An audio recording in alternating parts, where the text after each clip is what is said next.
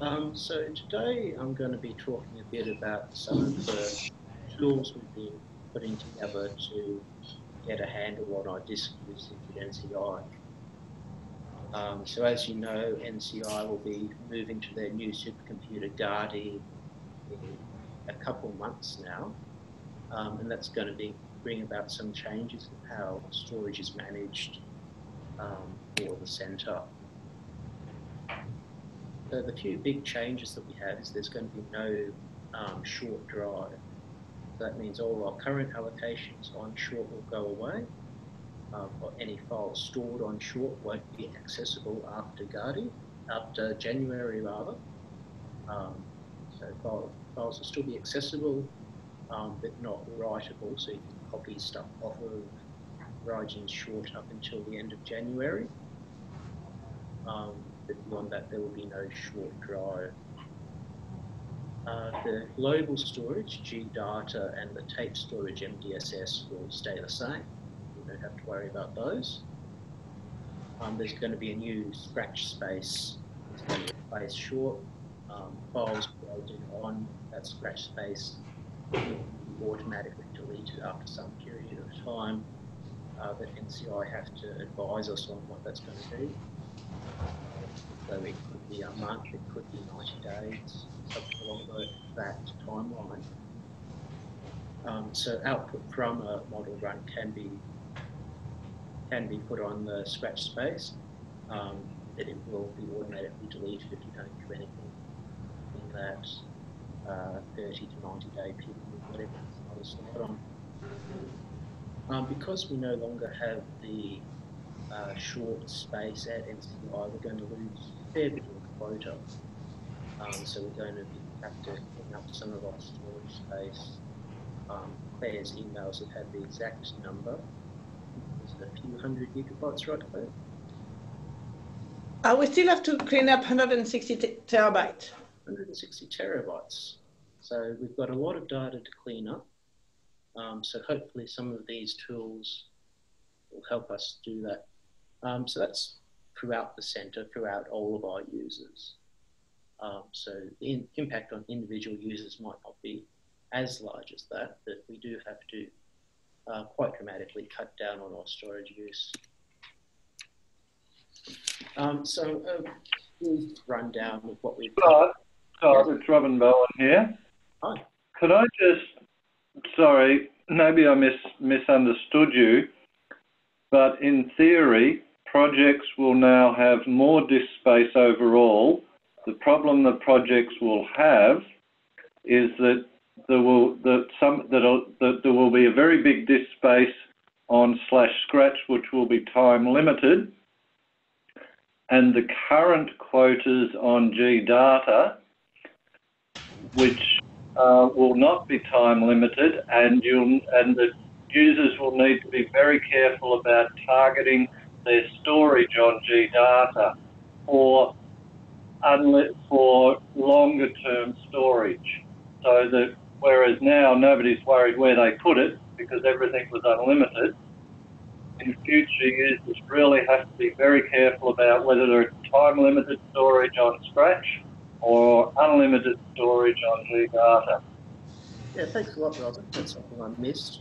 This space is going to have a much increased quota. So you can store a lot of data on it, but you'll have that restriction that it's going to be deleted after some period of time. So yeah, we will have more space all up. It's just some of it we're not able to use for long-term archiving data.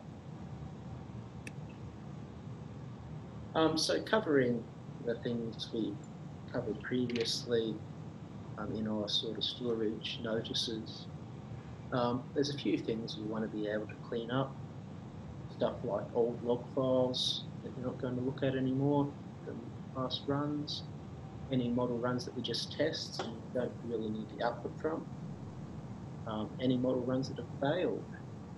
So if you're not going to use that failed run for a publication or anything, free to delete it. And data that's been archived elsewhere.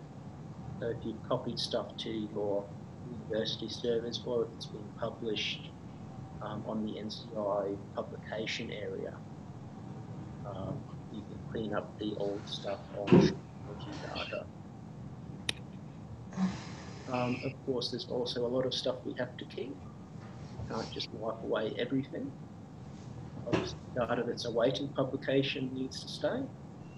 The data that's been used in your PhD or master's thesis has to be kept around for some period of time, depending on the institution's guidelines, as well as data that's just plain expensive or time-consuming to recreate.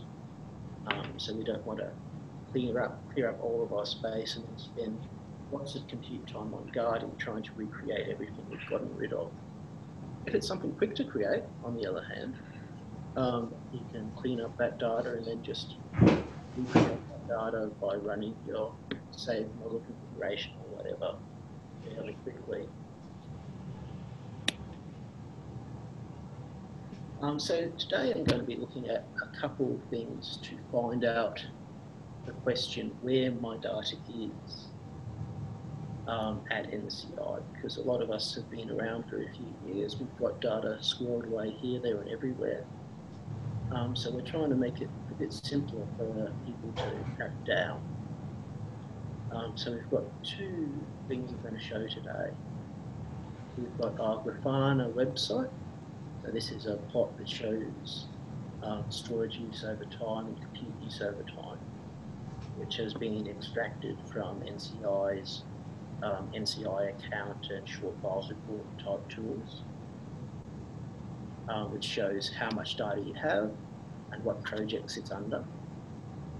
And we also got this command line tool called Duskull, which allows you to search through files at NCI according to some constraints. Basically like find, but instead of going through the file system, it's got a database backend, so it works a bit faster. So let's start up with that Grafana. So just have to reshare the screen.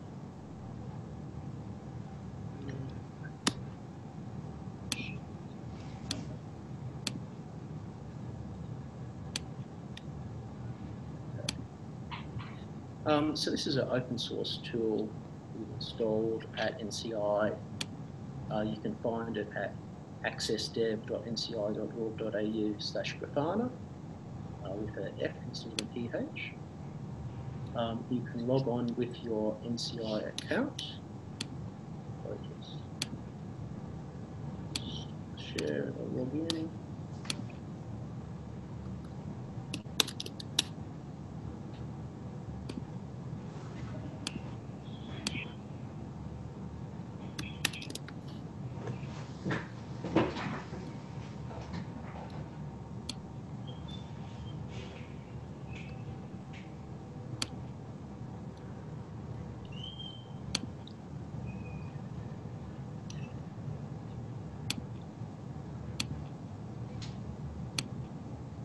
Okay, so we've logged in.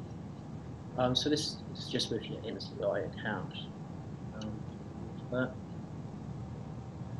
So in Grafana, we have a whole bunch of dashboards. So we have things like this Duskull report dashboard is giving a view of all spaces Clex own. So we're only looking here at Clex's spaces, which are HH5, W35, W40, 42, etc. We're not monitoring any space that we don't own. So we can see here that currently the center has 1 petabyte of storage space in use and about 28 million files. And we can see this graph is showing that data binned by age. We have files created within 1 month of now. This green bar, and then 1 month to 6 months, 6 months to 1 year, 1 to 3 years and older than 3 years. Lets us see how old the files we have are. We've also got usage by group. You can see at the moment H85 is where the majority of our storage use is. That's the screen section down the bottom here. V45 second up. We've got usage by user, so you can see who's using those individual spaces, and also by the root path, so whether it's in G data V45 or short V45.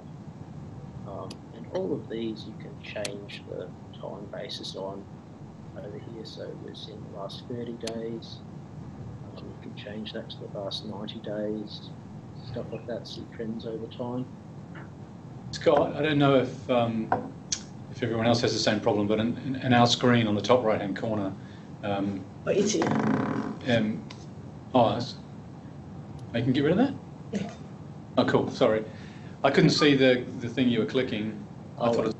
Yeah, there's just a button up the top right that says last 30 days. We'll change that to last 90 days. That's all that is. So this is an overview of the whole centre. So for individual people, that might not be as useful. It might be more useful for people who are managing their projects. We've also got, if I go onto the top left here, I find a different project. You might not see all of these paid and set permissions, so that only a couple of these are visible, so you don't have to you can see individual users reports as well. So if I myself wanted to look at this data for me, I would go and put my user ID, which is SAW522, into the box here. Likewise, I can check all my groups. So if I only wanted to see W35, that's my main project, so not much changes, but we could go W40 easily. Just W40. And you can see I put in about 700 gigabytes over the last couple of days into W40, which we'll get to when I clean it up. And that's all. So we've got for storage, the same sort of thing I was showing before. We've got by age. I've created a lot of data recently, the past couple of weeks for a project I've been working on. Otherwise, the data's fairly constant over for the older files. By group, it's been mostly in W35, a bit in W40. See in the root path, I've got a lot of data in G data W35, about say 4 terabytes maybe, fairly flat with a bit of an uptick. I've added a lot to the W35 short space. So if I wanted to clean up some of my data, which I do, I would be particularly looking at these newer files that I've created in the last week, as a lot of those have been test runs while I try to get this big job running, which I don't really need to keep the data of. And I can also clean up that uptick in W40, which was used because I ran out of compute time in W35. So again, that's test jobs, so I can go in and clean that up. So that's the sort of thing you're discovering here. Where data's grown, what group it's going in, the root path, so whether it's in G data or short. And we've also got some plots of SU usage, which we're from NCI account, which you can use to see if you or someone else in your group has increased in storage a lot. One last thing I'll show here is the project usage report. So this is a single project's usage information. It's defaulting to V45, which is the Oceans project. And this is just showing the usage by people in that project. So you can go in, as was the user, you can change to one of the text projects. If I wanted to go to W42, for instance, and see who's using all of the storage, who's using the compute time, things like that. This is all stuff that was previously available in the NCI monitor tool that Aidan put together. The web interface just makes it a bit easier to do things like changing these variables and changing the time spans. It makes it a bit easier for us to set up. It's like W42 isn't set up properly yet. Oh no, I think it's because there's no GData 1A storage. You can see the storage point selectable as well. It might be also useful just to show people that you can click on, say, an individual name in there, and it will just show plot for that person in the legend, which is quite cool if you just want to select out one person, and just click it again to make it go away. That's a likely subject. A bit of light shaming. We can see that this person happens to be using about 0.5 terabyte in the storage. You can also check the inode storage and compute time. This compute time is broken down by queue, which queues people are using. You can check if someone's using lots of the express queue, for instance, which means they're spending more SU, as well as the compute usage by user. So it's also worth pointing out that when you hover over the plot, it's showing you the usage at that point. So it's not quite the same as the legend on the right, and you can identify where you're hovering over because it comes up in bold. For example, huge men in that case. Mm-hmm.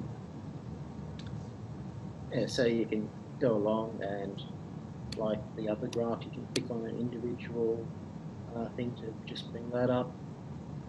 If you don't like these stacked plots, for instance. So this is intended just to give everyone in the centre an overview of where our resources are being used,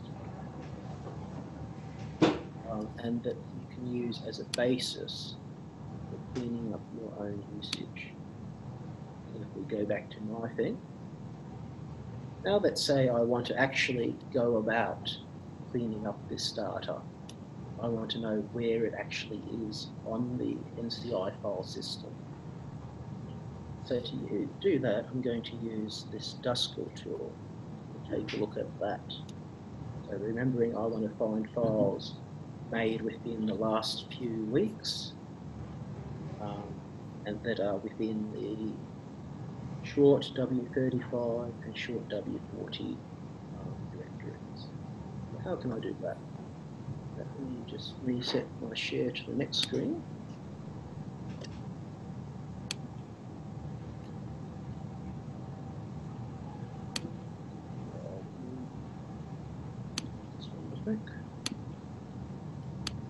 Okay. So now I'm on a terminal on Raijin. So to use this Duskull tool, we need to load the unstable version of our conduit environments. As always, that's going to be module use G data HH5 public modules, and we'll go module load conda, and now it's 3 unstable. The unstable is where we put the new stuff. Every NCI maintenance, the old unstable version becomes the new stable version. So we'll probably be doing that this week, actually. But I've loaded this specific module in our HH5 public module space, and I had access to Duskull. It's just a Command-line tool. There's a couple of different options it gives you. You can use find, which works much like the normal find command. There's du, which works much like the normal du command, and mcdu. So let's go to my short space in W35. Short W35. I've changed the name of this to make sure no one's using my space. Let's got this new test from the end. So we can say Duskull du of the current directory. What that's doing is it's going up to a database running in NCI's cloud, counting all the files in my home directory, in my short directory rather. A couple things to note here is that this will only work for complex storage spaces. It'll only work for W35, B45, W40, etc., as well as HH5. You have to be within one of those groups to be able to use this tool. We don't really want to broadcast everything we have to everyone on NCI. Yeah. Oh, and it's also only updated overnight. So stuff you've done, if you've deleted a lot of data today, it's not going to show up until the next day. Just like how short files reporting works. So I've checked the usage of the current path. You can see I've got half a terabyte or so of data on short, and about 120,000 files. The file count is important because NCI also set a quota on how many files you can put on the file system. This is because if you have a huge number of files, it slows down the file system itself. So NCI prefer you don't just keep tons and tons of tiny little files. It slows down the file system. I'm not going to run the find on this path just because it's going to find 120,000 files, which isn't going to be too useful for us. But the other tool is NCDU. So this is based on another program called NCDU. And this allows you to have an interactive search through the file system. So I can see where all the storage is within each of the subdirectories of this directory. So I can see most of those 120,000 are in my Scratch directory. Most of the storage is under there too. And I've also got a lot of these other projects and various bits and bobs that I've used as well.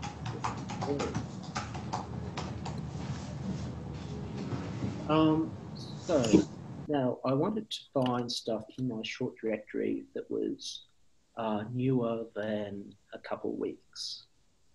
So to do that, I'm going to use some of the filters we have available. So if we go help, it should tell us a bit about those. Okay, so there's a couple arguments we can add to any of these commands, the ncdu, the find, and the du. We can search for specific groups, specific users, the modify time, so when the file was last changed, and the file size. So say, for instance, I want to find all of those files that are newer than 1 week old. So I would say find in this directory with mtime, newer than 14 days, for instance. This is using pandas behind the scenes, so any pandas compatible time interval should work.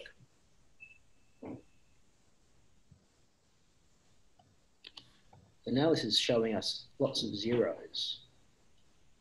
But we have a gigabyte, because I actually have already cleaned up some of that storage. Like I said, if you've cleaned up the storage today, it's not going to show up. But we've got a gigabyte under here. It's loading each of these directories from that database.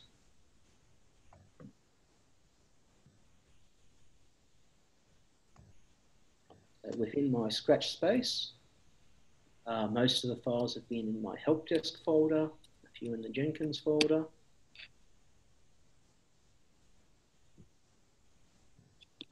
And we can see that those files are from Helping Charlotte. So that lets you filter by different ways. Here I've gone and listed the whole of W35. This will be everyone's space that is newer than 14 days old, which is just going to take a while to load. One thing is, if someone has a huge amounts of files, it's going to time out trying to query that database just because the server we're running it on is a bit small. We're planning to expand that a bit. But you can see sometimes these question marks show up. That just means there's too much data for the thing to handle. If you go into a subdirectory, you should find actual counts. Just get out of this. Just go into background and kill it because it's not responding. Oops,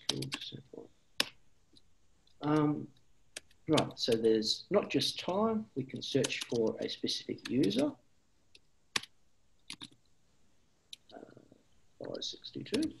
If I search for files owned by myself in my own short directory, that's not going to be too helpful. So what I can do is search for files that aren't owned by myself, which can spot quite a things happening. So here I've got a few files that are in my short directory that aren't owned by myself. So stuff in this paru directory. This is from the Access Earth System model. Some stuff in my Scratch directory is owned by not me. So you can go through these different filters and just in your notebook write down where things are you have to clean up. So for instance, I might want to go and work out what all these files are that aren't owned by myself and ask whoever created them to clean them up out of my space. We can also see files that are old. So if mtime was before 7 years ago, say, so these would be really old files. So let's see what we find here, if we have any files. So we do have some files that are older than 7 years on the space. So that isn't necessarily accurate because a lot of times what these really, really old files will be is stuff from tarballs where the file inside the tarball has a very old date. So let's go down in here a bit. Back in that directory. So we can see here there's files within the WARF source directory which are older than 7 years old. Which doesn't necessarily mean I created them 7 years ago.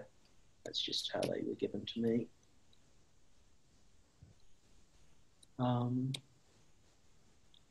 And if we wanted to print those actual paths to those files, we have the find command again.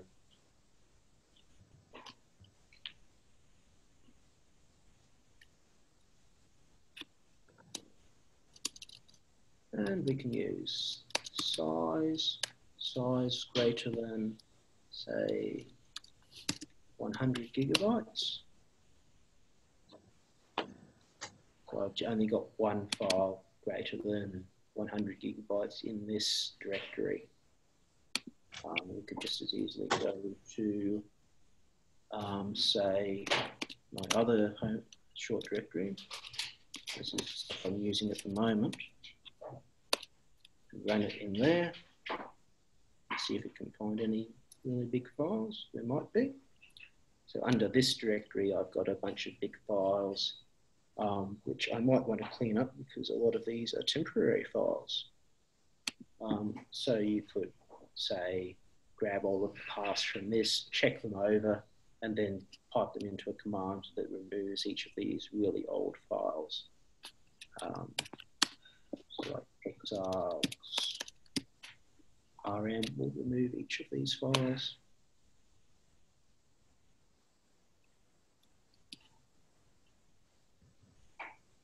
These ones are already deleted. We did get this one.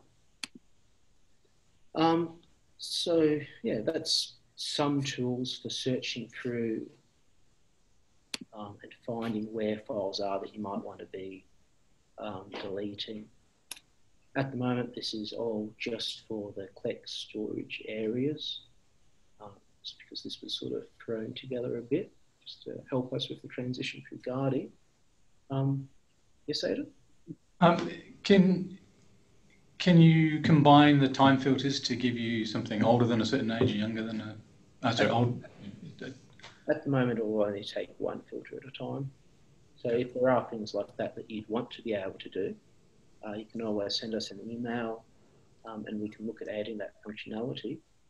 Because it's got a database behind the scenes, it's fairly easy to add new constraints and filters for us. It's just a matter of knowing what good constraints and filters to use might be.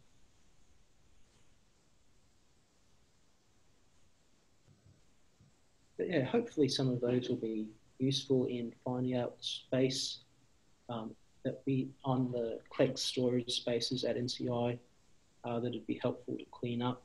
As Claire said, we're looking at 160 terabytes or so that we'd like to be able to free up before Guardi comes online. Were there any other questions from people?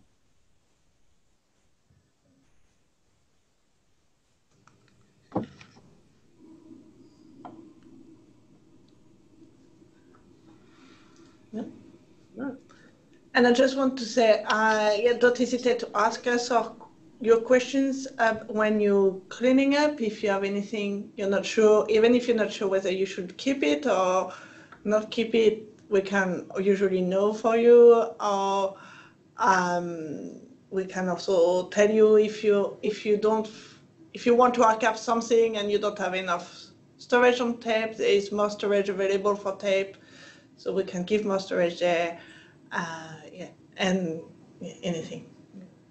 And Claire also sent around in the email reminder for this talk Aidan's blog post on how to compress your data.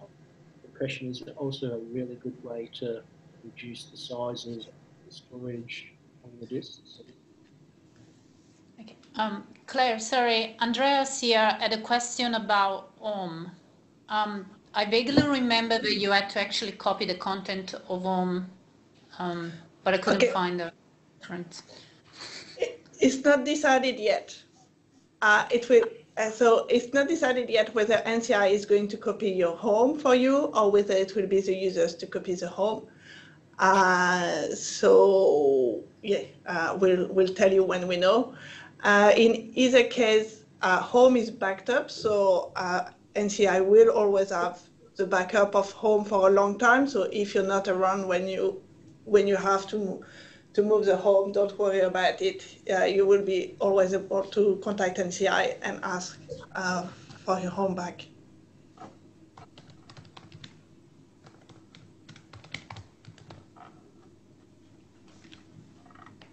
Okay.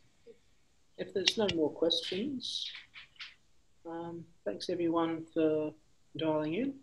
You can always ask us questions at cws_help@nci.org.au or in person if you go to one of our rooms. We're happy to help out. More information and the video from this will be on our wiki, and we'll send around a link to that so you can find all of these tools and the websites for and instructions for each of them. Thank you. Thanks, Scott. Thank you.